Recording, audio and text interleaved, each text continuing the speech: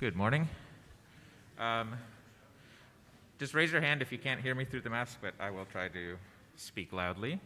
Welcome. This talk is going to be about optimizing management of traumatic hemorrhage, time for a platform clinical trial. We would like to highlight a couple things. So number one, this is a complex topic that requires a lot of different experts, and we want to give due credit to the experts. It was a multidisciplinary group spanning many time zones, and we appreciate our sponsorship both from the research committee and the trauma interest group as well. It is also, the content we're going to be trying to cover is actually 3 papers worth, so it will be a very superficial overview, but I hope it's enough to get you guys interested in the topic. The 3-part series will be published in Transfusion soon as part of the THOR supplement. That's the Traumatic Hemostasis and Oxygenation Research Network. So do look out for that if you feel like we aren't able to have the time to get into particular aspects of this. That 3-part paper series will give you, hopefully, more information. In terms of disclosures, Dr. Tolles does provide some services to Berry Consultants, and I have no disclosures. And what we're going to try to cover today is in some sense, all 3 papers. The first is the rationale and design of a platform trial for traumatic hemorrhage, or the why we should be doing this. The implementation of such a trial, or the how. And then if we have time, we'll try to get into the US regulatory issues, as well as the general ethics of doing a complex trial like this in traumatic hemorrhage. So I will turn it over to Dr. Tolles. Great. All right. Just before we get started, I'm curious, by a show of hands, how many of you are kind of familiar with what an adaptive platform trial is? No one? Great. So we get to be the ones to introduce you to the idea. I'm excited. Okay, perfect. Okay, well, first of all, to talk about traumatic hemorrhage, I don't think I have to say a lot to convince you that this is an important clinical area, an important topic to do research. It's the leading cause of death for young people in the US, ages 1 to 44. Most preventable deaths occur in the early phases of resuscitation and even pre-hospital. And this means that there are a lot of therapeutic targets, both in terms of the setting, pre-hospital, emergency department, operating room, critical care, as well as various modalities of treatment, which we're going to talk about, hemorrhage control, transfusion, management of coagulopathy, surgical techniques. So despite the importance of this topic, we don't have a lot of really solid randomized clinical trial evidence for a lot of the therapies we provide. I think you've heard of the big randomized trials for which we do have evidence, TXA, the CRASH-2 trial, PROPER, which gives us the 1-to-1-to-1 transfusion ratio, PAMPER and COMBAT, which taught us about pre-hospital plasma, and then there is also one very large RCT of hypertonic saline, which actually showed no effect, which is why you're probably not using it. However, there are a whole bunch of other therapies out there that we are using in various settings that don't have a lot of evidence. This includes things like whole blood, TEG, REBOA, resuscitative thoracotomy, various treatments for coagulopathies, as well as surgical techniques and hemostatic devices. So we have a large patient population potentially exposed to therapies that don't have a lot of evidence behind them. Well, you might say, okay, yeah, but RCTs are really expensive and they're hard to do and they take forever, so why do we even need them? Does anybody know what this is? No? Yeah, those are medical anti-shock trousers. The reason you don't know what they are is because people aren't using them anymore. But there was a time when, theoretically, they seemed to make a lot of sense and people were using them. Basically, they apply pressure to the lower extremities and give you up to a 20% auto transfusion, and so people's blood pressure went up, and they were used for sorts of traumatic indications. But it turned out that even though people's blood pressure went up, their outcomes were better, and you tended to get compartment syndrome and ischemia in your limbs, which was very bad. So this is why we do RCTs, because things that may make physiologic sense, theoretical sense, are not always the best things for our patients. Okay, but I do acknowledge that RCTs, especially traditional randomized clinical trials, are inefficient and can be quite expensive. Imagine if I was interested in studying a couple different things related to trauma resuscitation. Maybe I'm interested in looking at whole blood versus 1:1:1. I'm kind of interested in different ways of managing coagulopathy. What would that series of trials look like? Well, the first trial, maybe I do whole blood versus 1:1:1. And then I'm interested in how TEG interacts with that. So maybe in my second trial, I'm going to do whole blood and TEG versus 1:1:1. Then another combination. Then I'm going to look at fibrinogen concentrate, and on and on and on. And this is more than a whole career in research that you could possibly do. And I'll be long retired by the time you do all these trials. But this is the way we conduct clinical trials these days. Most trials are still two-arm comparisons, standalone, and it's very inefficient and expensive. So we are here to advocate for a better, more efficient way to do things for our patients. So what is an adaptive platform trial? An adaptive platform trial is designed to simultaneously evaluate multiple treatment modalities for a disease or a group of related diseases. So think broadly. So this is not just two arms, two treatments, a particular area of inquiry like transfusion. And this is not just one patient population. This trial can learn about all sorts of different modalities targeting similar or related patient populations. And we allow for treatment effects to vary between clinically distinct subgroups. So that means the same trial in traumatic hemorrhage could include patients with traumatic brain injury and patients without traumatic brain injury. And we don't necessarily assume the treatments affect them. We're not going to affect them similarly. We're not going to pool the results. We're going to learn from the two treatment groups, but still be able to make independent inferences. Interventions are often administered in combination, and I'll get to that. And lastly, an adaptive platform trial employs adaptive design features. So these are things like response adaptive randomization, where patients are preferentially randomized to the better performing treatment, dropping treatments for futility if they don't seem like they're going to be effective, graduating treatments from the trial and bringing them to be the standard of care, and as well as the addition of new treatments or domains as they become available. And what that means is that the trial can accommodate treatments that didn't even exist when you set it up. It's able to bring in new ideas and new technology as they're developed. And it might sound sort of obvious that an adaptive platform trial employs adaptive features, but there are similar but distinct related types of trials called master protocols that are not really adaptive trials. They share sort of an operational infrastructure, but they run kind of a series of one-to-one trials back to back. And those are slightly different, and they don't have quite the same set of efficiencies. So I just put that in there as a distinction. Okay, so is anybody doing this in the real world yet? Yes, they are, and they have been for a while. I-SPY 2 is probably one of the oldest adaptive platform trials. It's a neoadjuvant therapies for breast cancer trial.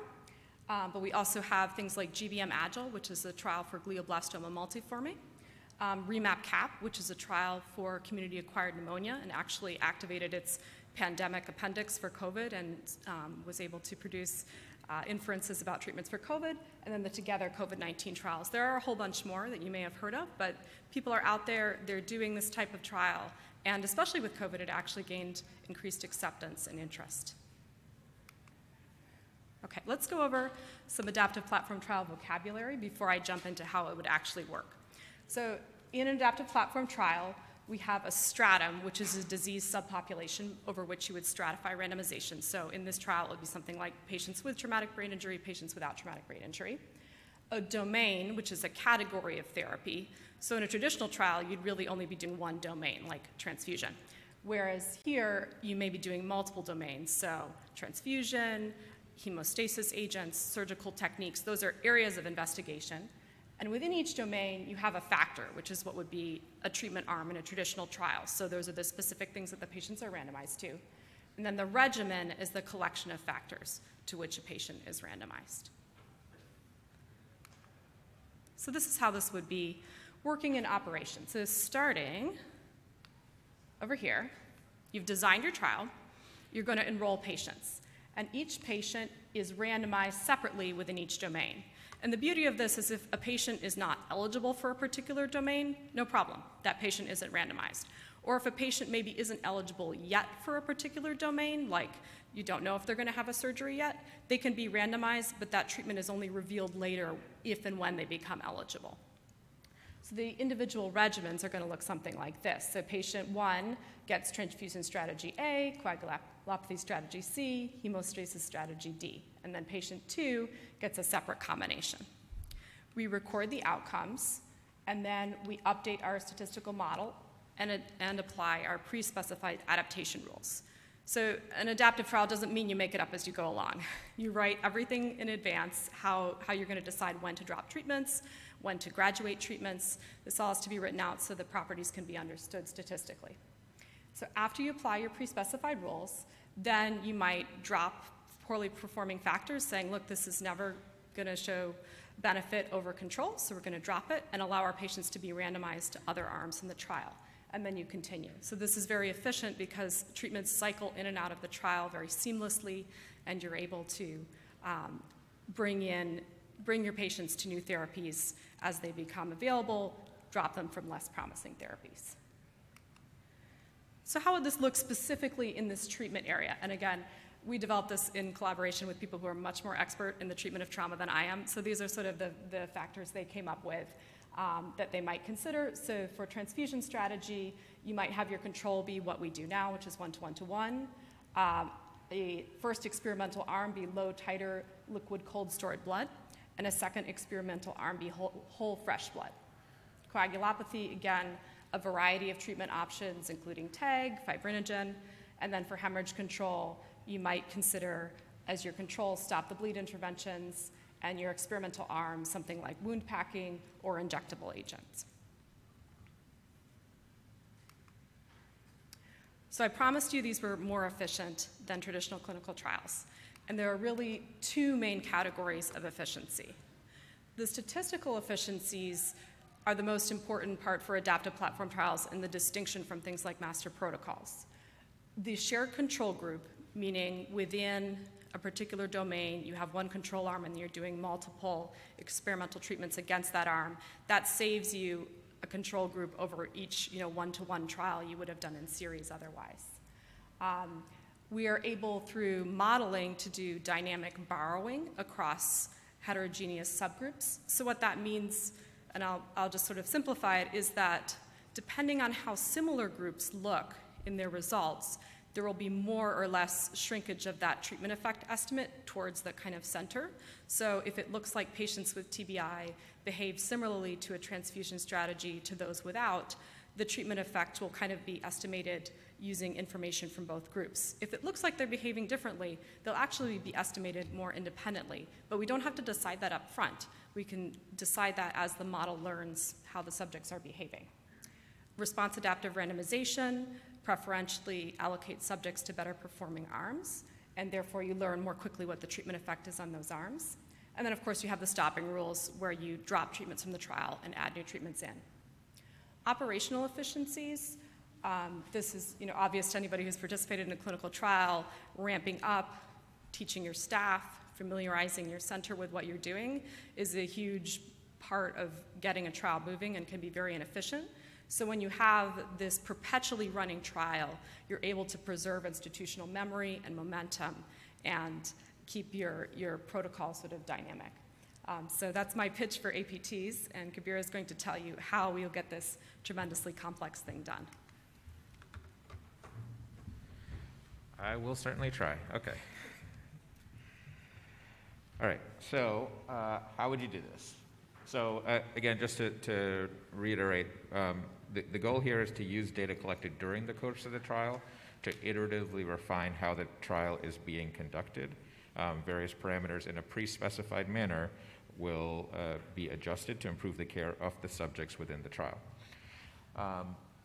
And again, since we're looking at a broad heterogeneous population, we're going to be including both pediatric and adult subjects with both penetrating and blunt trauma. So if you were to hypothetically create this study, you would be looking at inclusion criteria, would be any patient with major traumatic injury meeting local trauma transport criteria. they'd have to have evidence of a life-threatening hemorrhage to be included, and you'd want to have time of injury at least less than, or no more than 6 hours, and we'll talk a little bit more about why that is. And then things that you would probably want to exclude from a trial like this would be patients that already had a traumatic arrest, known membership in a group that would likely object to one of the study treatments that you'd be randomizing to, and then neurologic injuries considered incompatible with survival. So there is a consensus definition for traumatic hemorrhage outcomes, and that is a 6-hour all-cause mortality. That would be then your primary outcome, but you'd also be considering more patient-centered outcomes like 28-day outcome mortality for all causes, and then you could think about other ones that are more like disability and functional status. So what are your key considerations that you really need to understand when you're thinking about a trial like a platform trial? And these honestly are things that you should consider with any randomized controlled trial. It's just more important in a platform trial because of the types of efficiencies we're trying to get to. So number one is that you want to identify the high-risk patients that are most likely to benefit from your treatment. So what we know from military studies is that a lot of patients die within the first hour of injury, and those are the ones that you would want to have the ability to intervene on. The problem is that if we're enrolling patients that only survived after that first hour of injury, you're not really targeting the therapies, and you're not going to know what the benefits are for the truly high-risk population. It's something called left truncation. And so the goal of doing this study would be to try to target the earliest injured patients. And that is obviously a challenge, whether you're doing an RCT or a platform trial. But if you were going to do a platform trial, the amount of effort you'd be expending to set up this system, you'd want to make sure you're trying to target the highest risk patients most likely to benefit. When it comes to site selection, an adaptive platform trial is going to be very strict on some criteria, primarily the ability of the centers to actually be able to initiate all the complex trial machinations as early as possible, as well as have, and I'll talk a little bit about it later, about actually having proper outcome assessments and subgroup assessments. On the other hand, because you want to look at a broad group of patients, you would also consider doing trials at sites that are perhaps rural. We'll touch a little bit about military, both military hospitals as well as combat zones. The idea being that the sites and the patients enrolled at each site will only have the interventions, the domains applied that are appropriate for each setting. The idea there is that you're trying to get as much information as you can for every patient subgroup that you're trying to evaluate for benefit. The third thing is the time from injury to trial enrollment. There's this idea of immortal time bias, that there's that gap in time where patients necessarily have to survive in order to be enrolled, and if you can't narrow that time to as little as possible, then essentially they get credit for surviving that period of time before they got enrolled in the study, and that isn't to the benefit of the intervention, it's just they managed to live that long. So it is important to be as efficient as possible with the eligibility screening, the enrollment, and then getting the interventions to the subjects as fast as possible.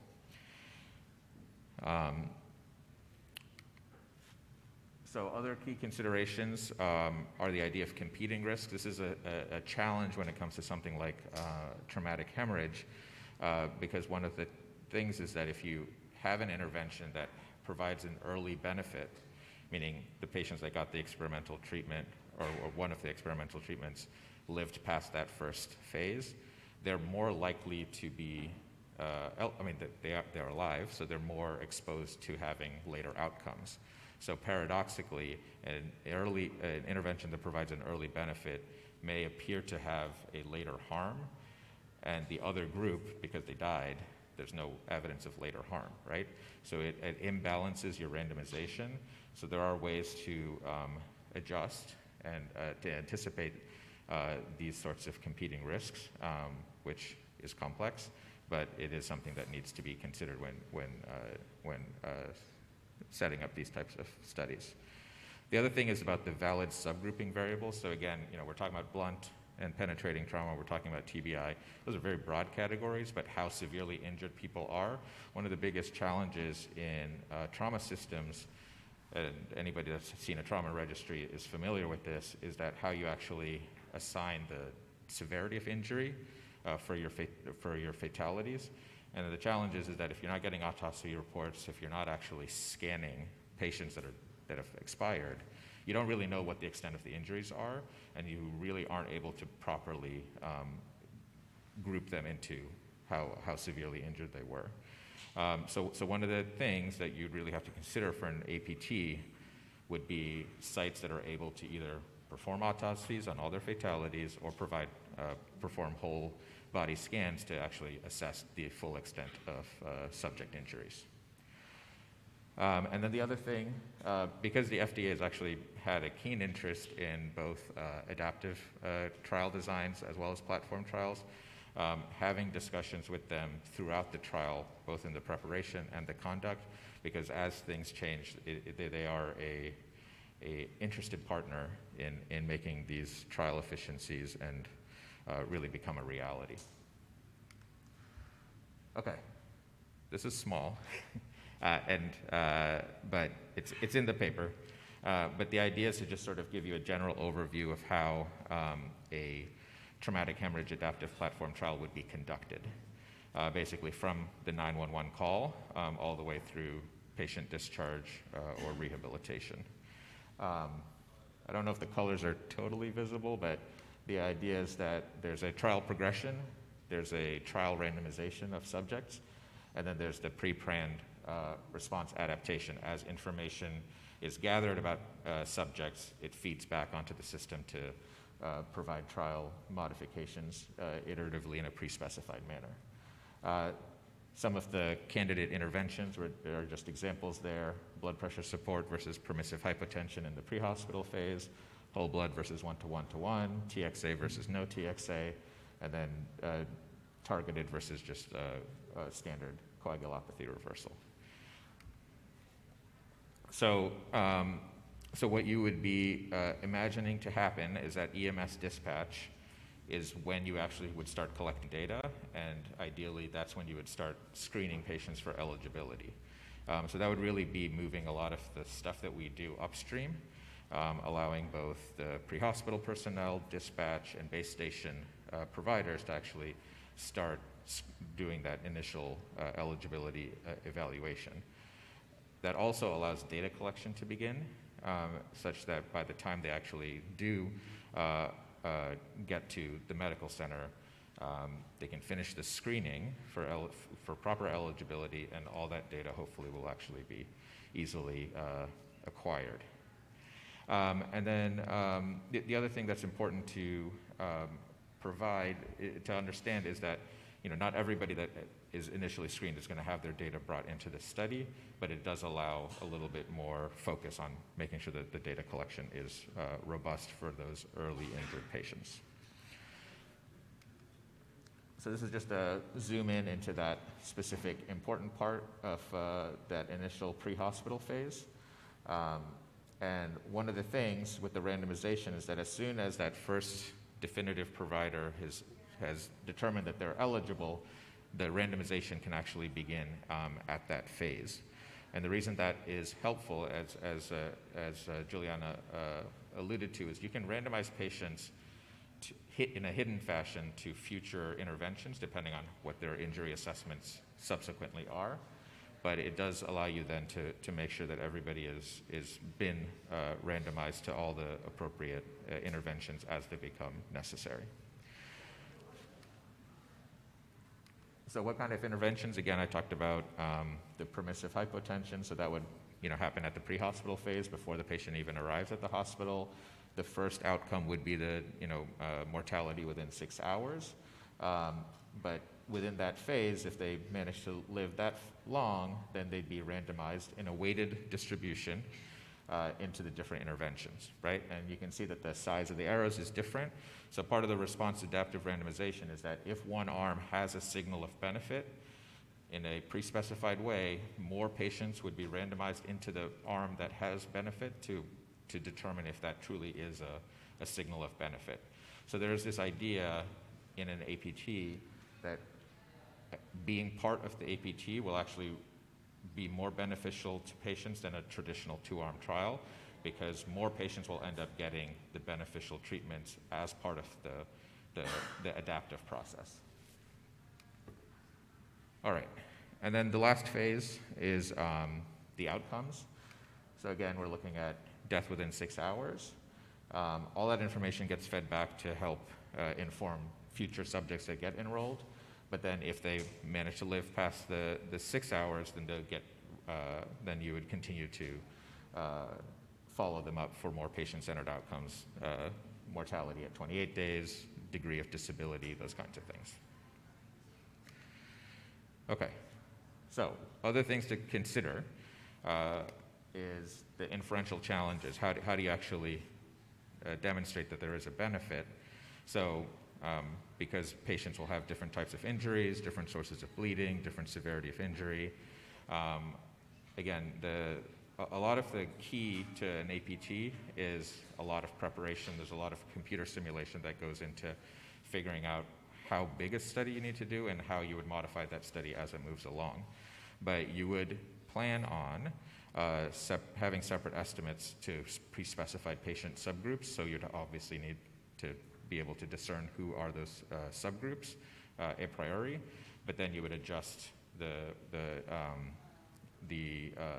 inferences based on whether those groups actually do differentiate over time or whether it appears that you can pull them together. The other thing is about the changes in effectiveness of care, the idea being that as the trial goes on, if other beneficial arms or interventions are available, how would you bring those in? But the other thing is that you can adjust for secular trends if there's other changes that are not part of the actual trial design. Those are secular trend adjustments. And then the possibility that one domain of treatment, interventions in one domain can interact with treatments in a separate domain. So in a very broad way, when you have different domains of treatment and you're providing different interventions in a randomized way between them, it is somewhat like a factorial design, if you guys are familiar with that. And so that separation of randomization does allow you to look for interaction between treatments as well. But it also can look for synergy between treatments, right? And so if you find that there's a combination of treatments that's actually optimal for a patient subgroup, this is the way to do that. That is one of the benefits of having a platform trial. So logistical challenges. So there are multiple phases of care. So again, you're talking about screening patients, potentially even enrolling them in the pre-hospital phase, the ED, the OR, the ICU. So you can imagine, if you've ever done a ride-along, that it's hard to try to see how you'd be able to operationalize those things. That is definitely one of the challenges of a platform trial for traumatic hemorrhage, but not insurmountable. The key part of it is, though, that if you do the randomization for later treatments at one single point of randomization, it does allow the patient flow to be a lot more straightforward as to what is going to happen to a particular patient as they move through the trial. In terms of the difficulty of integrating data sources, so there's already work that's been done that has provided successful linkages between pre-hospital health records and in-hospital electronic health records. So the pipeline, if those of you that are familiar with the Pittsburgh Initiative or with the LIGHTS trial, both of those groups have managed to demonstrate a way to actually provide data flow between those two health record systems, and then using longer-term data outcomes by pulling in data from the Death Index, the Annual Survey of Hospitals, and CMMS databases. And then the last but not least, if you're having trouble figuring out who your patient is between all those various data sources, there are ways of doing probabilistic linkages to rapidly identify patients across those databases. Okay, that was a lot, and I hope we're able to keep you guys following. My hope is I will try to talk about the ethical and regulatory considerations briefly, which is not to minimize them, but I think I'd like to hopefully have a more robust discussion with you guys about what you think about this. So I will touch on it as best I can, but I will try to leave a decent amount of time for discussion as well. So the overall ideas when it comes to ethical considerations is that there has to be scientific validity and value. And so what we would argue is that you're trying to maximize the amount of knowledge that you're gaining, as well as trying to provide the maximum amount of benefit to patients when doing a clinical trial when it comes to traumatic hemorrhage. And so we would argue that an APT would actually both maximize the amount of knowledge gained for every subject enrolled, and also maximize the potential benefit to each of those subjects as well. The idea of equitable selection of subjects is the idea that the patients most at risk of the disease should be the ones getting enrolled, as long as there isn't a less at-risk group that could provide the same amount of information. We're not going to be able to get into it much in depth, but you can imagine that trying to glean information about pediatric populations from adult trials is probably not going to be as informative as we would like. Same idea with pregnant patients, same idea with military members. So that third paper does go into those three special groups in some depth, and I would encourage you to look into that. In terms of, again, the favorable risk-benefit assessment, here we're talking about the principle of beneficence, which, again, given the APT design, we believe it would be more efficient, more likely to benefit individual patients, and so it would meet that goal. And then the respect for persons. So this is a challenging thing when it comes to any of these kinds of trials. I'll talk a little bit about EFIC in a second, but the idea is that these are going to be critically injured patients. They're not going to be able to consent. How do you actually do that process in a ethically sound way? And so we will get into that in a little bit. But there are ways of engaging communities in a responsible way when it comes to these types of trials. And given the nature of an adaptive platform trial where the interventions will change over time, you would need to consider going back to the community as the trial evolves. And so it really is more of a conversation than it is just an announcement that we're doing this trial.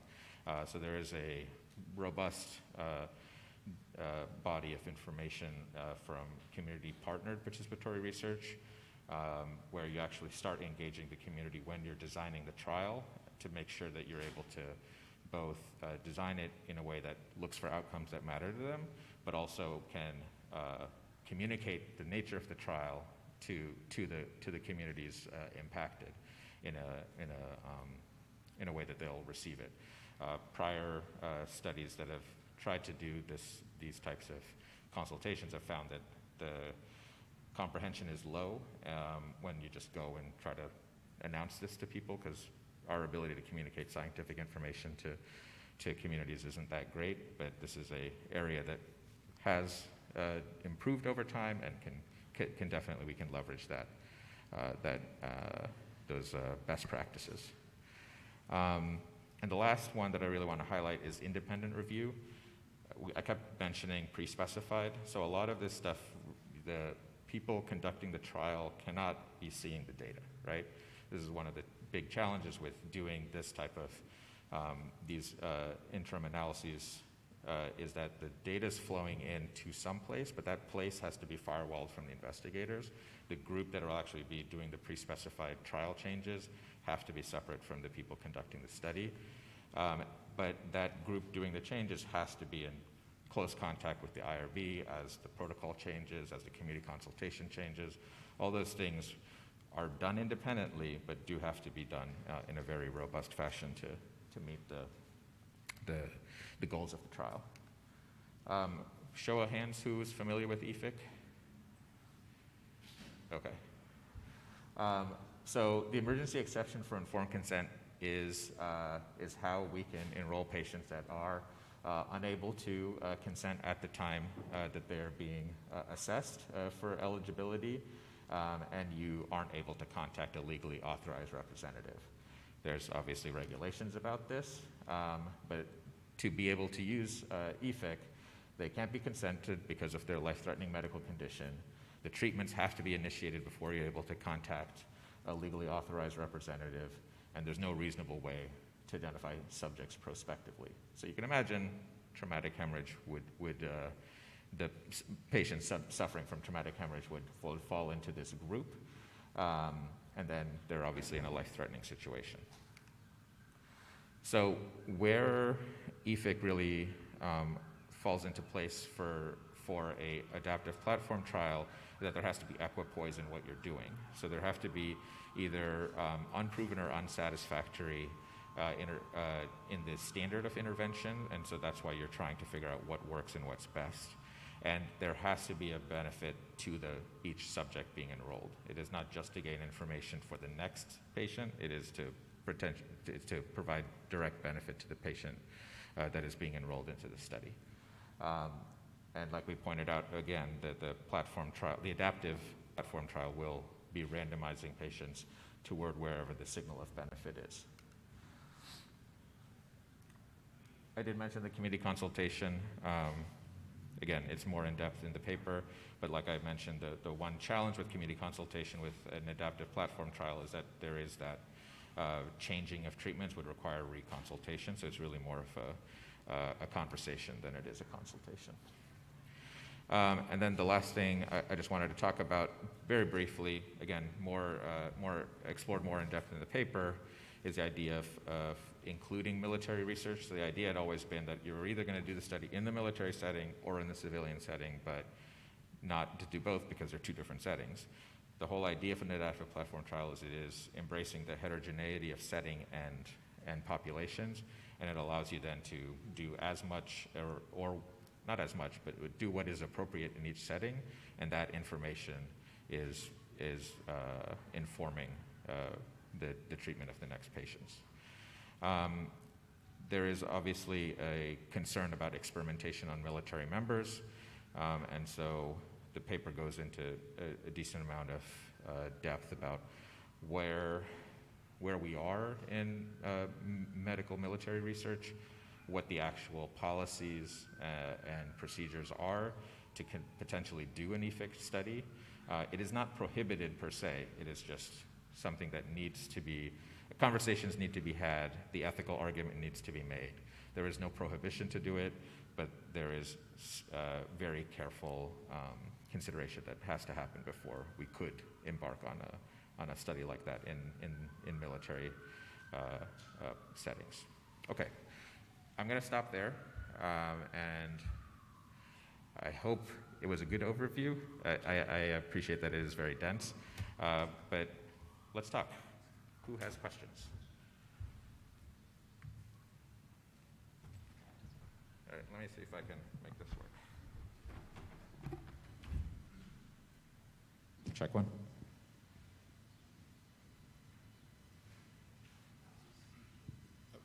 Yeah, so I'm Martin Sitmanat from Medical City Arlington. So just looking over this with the different confounding factors you kind of mentioned in terms of mechanism and types of injury, in addition with all the arms, do you have any idea of what number of enrollees you would need to appropriately power this trial? Sure, that's a really good question because it is such a complex trial. So how many enrollees you need for an adaptive platform trial depends a little bit on how many domains and how many factors in those domains you're going to investigate. But the way we kind of understand what we might need for these complex trials is we do simulations, like a full trial simulation before we would even run them, to just get a sense of, under various circumstances and under various levels of treatment efficacy, how many patients you would need. But it's highly variable, and most of these trials, actually, like the ones I mentioned, like REMAP-CAP, might have started with fewer sites, and as they added domains and as they added their COVID appendix in the pandemic, then expanded the number of sites and patients they had. So part of what that also touches on is the idea of a learning health system, which you may have heard of before, the idea that you actually take information that you learn about every single patient and it informs both their care and future patients' care. And one of the things about an adaptive platform trial, if well reasoned and deployed, is actually taking that learning health system and bringing research into the learning health system, where each patient is not only getting the most cutting edge care, but is actually then informing the care of future patients. Other questions?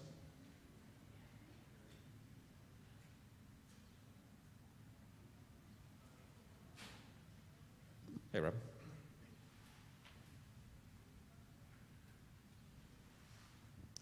So this is really beautiful. I mean, I've watched different parts of this develop over time, and I hadn't seen how far you've gotten, and I'm really impressed. It really looks good. Well, some of the aspects you didn't talk about here might be in the paper. Masking of interventions and placebos. So you've got a common control group, but you don't have common placebos, but you don't necessarily have placebos in all your arms anyway. So how do you deal with masking, especially if, you know, the placebo group of one step of randomization is eligible for subsequent randomization and the other one might not be?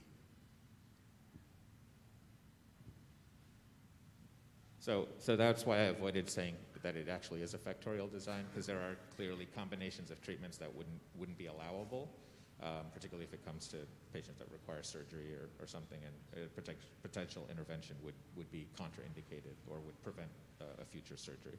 So when you do the randomization, there has to be pre-planned how different randomizations would route. Dr. Tolles, I don't know if you had other thoughts on that. No, I agree. I mean, it depends on the domain, how you're going to do masking, and obviously, yeah, a group that's in the control group, which is not placebo necessarily standard of care for one domain, would be eligible for an experimental treatment in another domain, and how you do masking is just going to depend on each domain, I think. So it honestly goes without saying that you really do need a lot of people weighing in from all the different experts on the domains that you're involving, because you want to be able to anticipate when you do the simulations, when you actually do the trial designs, when you actually create those pre-specified triggering rules, what you're going to do in the real trial. And the only way you're going to be able to do that is to have a real honest understanding of how things are actually working, what our knowledge is that we're starting with, not having very overly optimistic treatment benefits, and being very thoughtful about every step of that process. It is very complex to do these trial simulations, but it allows for a really robust trial to move forward that will actually answer some very important questions, because all these one-to-one trials only answer one part of the optimum treatment for traumatically injured patients, and what you really want to know is what is the combination of treatments that is really going to help the patient in front of you. Other questions? Okay, all right. Oh, Rob has another question. Oh. No. So, and I think you got at this in site selection, but I missed what your conclusion was. From an operational standpoint, all sites might not be able to do all interventions. So do you accommodate that ahead of time, that some sites might jump to the second randomization because they weren't able to do the first one, or vice versa?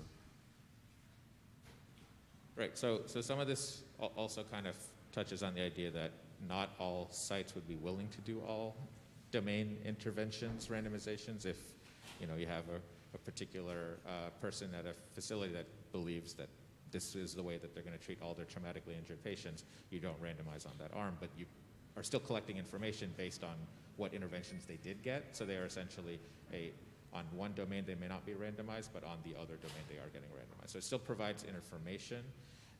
The important part of that, I would argue, is that it provides patient phenotypes as well as site phenotypes. So you can imagine in a critical access hospital, there just simply aren't some of those domain interventions. They are fixed. So you want to know what's best for those patients, and that's what having those heterogeneous settings would also provide benefit and information to certain groups of patients. Yeah, I think it's a really important point you touch on, though, because when we sit down with clinicians, especially across the country, their first point of panic is like, well, you know, my colleagues at X have like this quasi-religious belief in this particular treatment, and they're never going to randomize, and we'll never be able to do the trial. And you say, no, it's okay. Like, they can participate in the domains that they're able to, either feasibility-wise or institutional, culturally-wise, and the trial can be flexible in that way, and that is an important point of education. Okay. I think there's food coming for the next group. Okay. Thank you, everybody. Thank you so much, guys.